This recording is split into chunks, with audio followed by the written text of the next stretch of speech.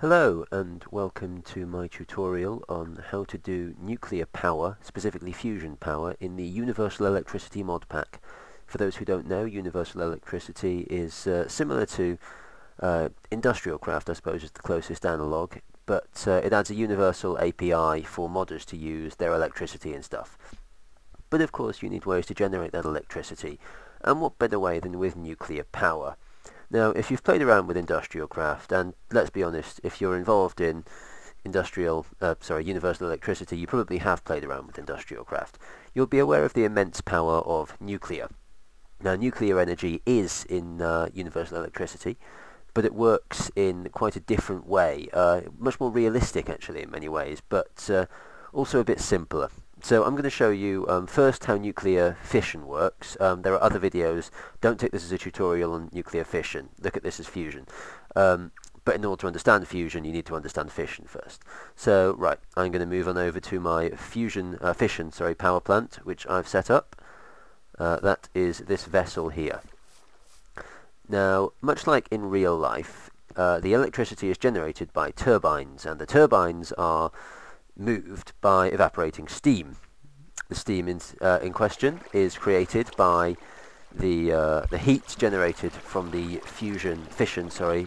I apologise if I'm going to mix those up a lot. Assume what I'm looking at is what I'm talking about.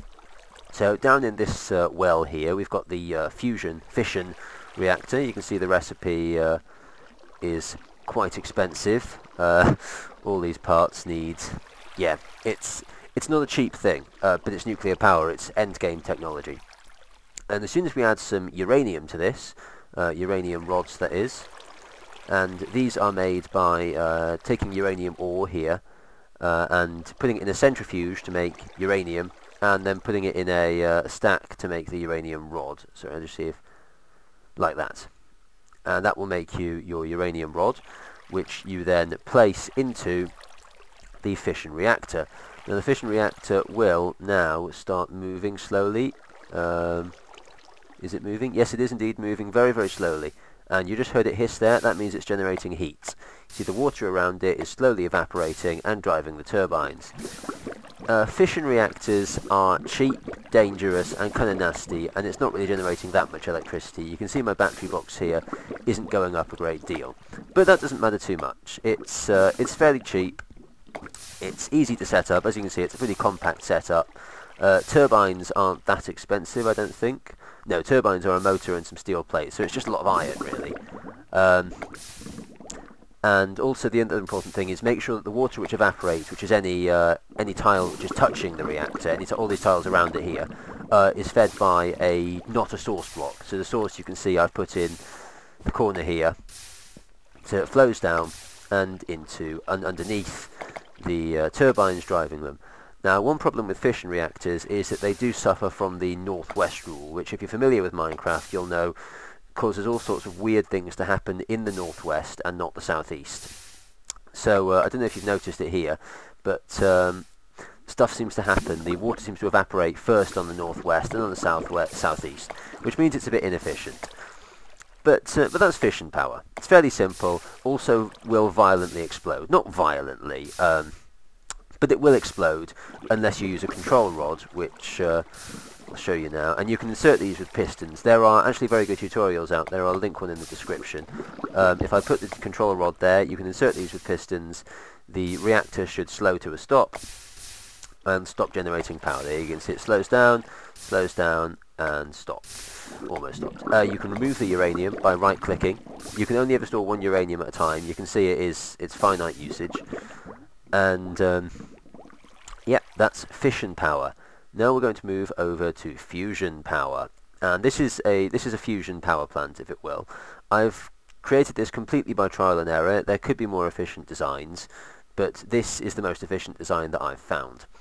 It's same basic principle, using the fusion reactor to heat up plasma, which heats the water.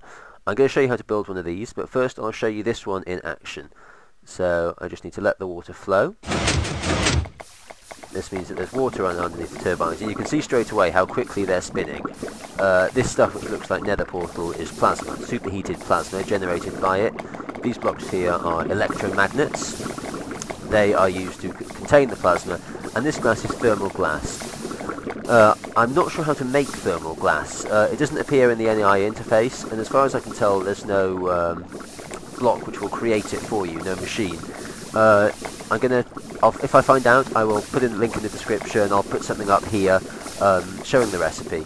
Anyway, you can see this is generating a lot of power. I'll just go over to my bat box here. My bat box is already full. That was empty when I started. So we're going to turn that off. Like that. And the other thing is with this, it's rather than being powered, but it's still going because there's still some power because the turbines are still moving. The other thing is, it's powered by deuterium, which is fancy name for heavy water. And deuterium is made by, I'll show you how deuterium is made actually. You take a bucket of water here, and you take one of these, which is a deuterium extractor. You put the bucket of water in there. It goes along, slowly filling up. Well, not that slow, it's faster than a furnace or anything like that. And then when it's finished, you'll get your bucket back, and you'll get some deuterium. As you can see, this stuff is it's pretty cheap, but then you need quite a lot of it to go. One deuterium thing will only last about 20 seconds or so. I'm not sure of the exact amounts. The other thing is the reactor needs ignition to start. It needs power inside it to start. That's why when I turn it off and stop the turbines going, it won't go because there's no power going to it anymore. As soon as I do flip this switch, the turbines will have water below them. It'll be heated up by the electromagnets, which remain pretty hot in the thermal glass. Power will flow. The reactor will ignite. I'm just going to shove this in there. It can hold loads. I don't know how much it is. Anyway, I'll show you now how to make one of these. One important thing I neglected to mention before is that you need to be wearing a hazmat suit during this. That's these here. It's not that expensive to make. There you go. It requires diamonds, of course. Oh, no, it doesn't. Basic circuits aren't diamonds. So it's actually fairly cheap to make, and this protects you from any radiation. It's not really an issue with the fusion reactor, but it is with the fission reactor. The fission reactor will fuck your shit up. Okay, now let's see how to build this fusion reactor that we've got here. First off, the recipe. If you've already made a fission reactor, it's not that expensive. You just put steel plates, which are steel. Steel you can make either using, I think you will use the Railcraft steel. Railcraft's included in the Universal Electricity mod pack. Otherwise, it's just follow NEI. If you've got NEI installed, follow it. And it's just one of those surrounded by that. So what we need to do is going to take this 2 blocks off the ground. This is important because we need to fit the containment chamber thing. It's quite realistic. Real fusion reactors do indeed have these. And we're going to put the fusion reactor on the top there. We're just going to run some wire off here. I'm using endium wire. I'm not sure if it's the best wire. It seems to work. Then we're going to take some electromagnets. Again, much like in real nuclear fusion, we take these and we surround the reactor like that, just on one side. We then take them out like this, and we build.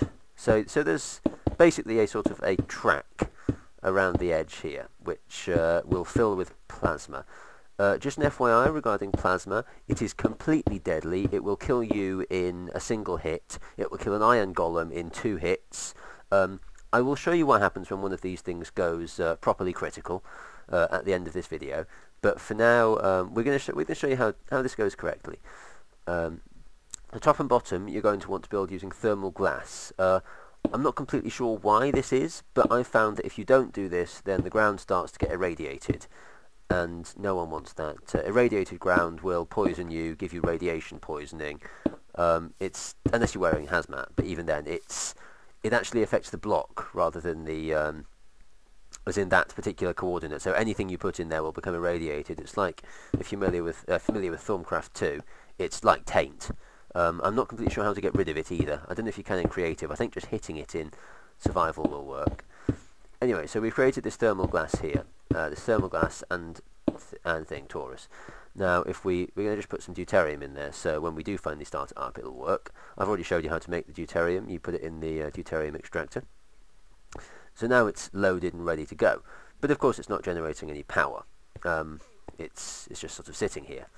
So we need to harness that power. So you need to take a block of your choice. This can be any block. I'm choosing to use stone, but you don't have to use stone. It can really be anything. We're going to build out one like this along these piers, and these are where the water is going to fall down on. We're then going to build up two in the corners here. These will just form, it's a structure as it were, if you were. It's a thing. Then we're going to take turbines. Now this thing will use a lot of turbines, 20 turbines as a matter of fact. You don't have to use all these turbines, you can use fewer turbines if you like, if you can't afford them. Though to be quite honest, if you're at the stage where you can afford to build a fusion reactor, you can probably afford several turbines. They aren't that expensive really. I don't actually know, I've not actually played Universal Electricity in survival mode, I've just been feeling my way around it in creative. Anyway, then we're going to want to put up two walls on either side like this.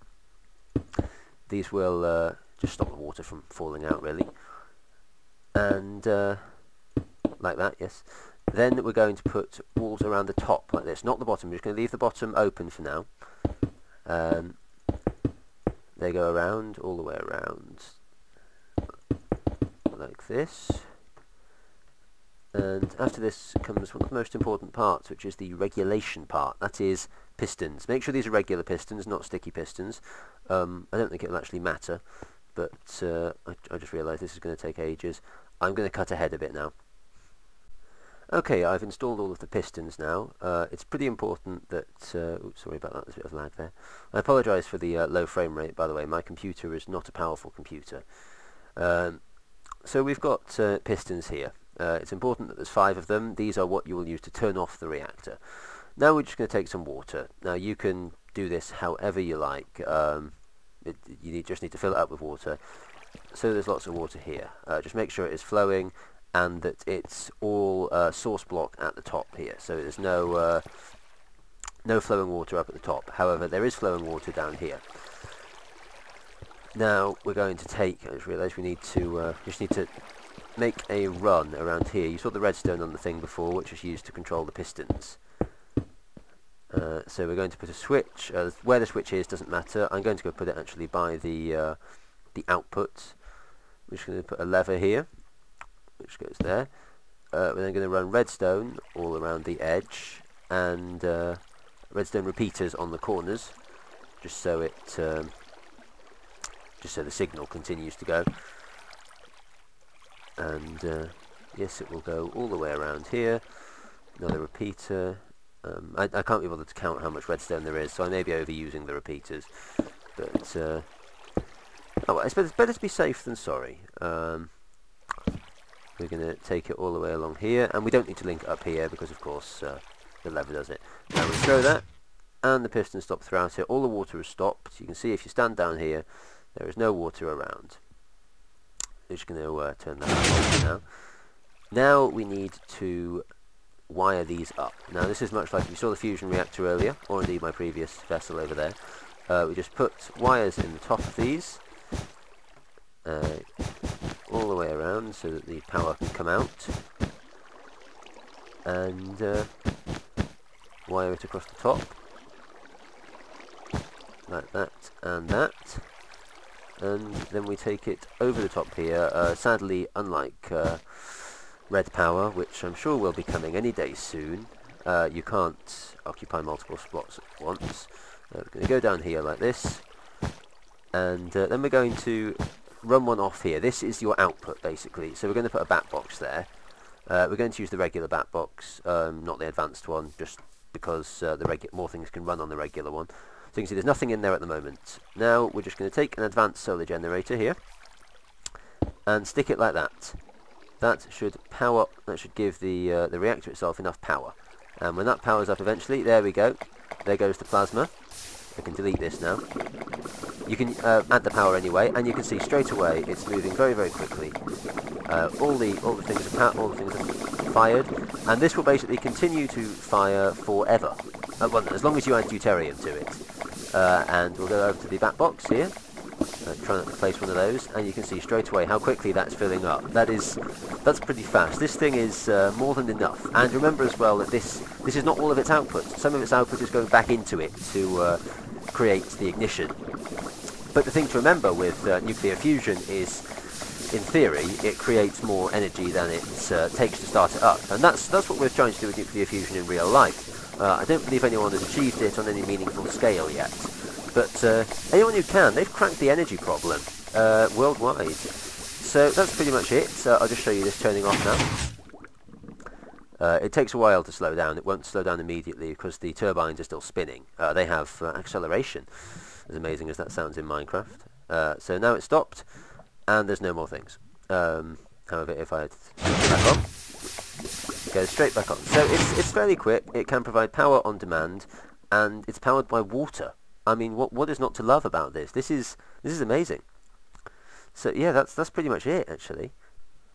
Earlier on, I promised to show you what would happen when one of these things explodes. It's quite spectacular. It's nothing like industrial crafts, but it's pretty impressive. The fission reactors, by the way, are really unimpressive. They're about 4 dynamite or so, but they do irradiate the ground. Anyway, when they add this deuterium, they should have enough power. There it goes. It basically creates an uncontrolled fission explosion, which I didn't realise it can cut through bedrock. Wow, that is okay. My frame rate's being destroyed by this fire. I did not realise that this could cut through bedrock. That is a much more destructive weapon than I realised. Yeah, and it will destroy anything and anyone. And if there were any creatures in there, anything, it will kill them. So that's been my spotlight tutorial, however you want to phrase it, on fusion power in universal electricity. I might do more tutorials depending on how this comes out. I can't find any tutorials on the assembly line, so I might do that. It's like Buildcraft, only incredibly inefficient, but really cool. So that's been CD-ROM, my tutorial. I'm signing out.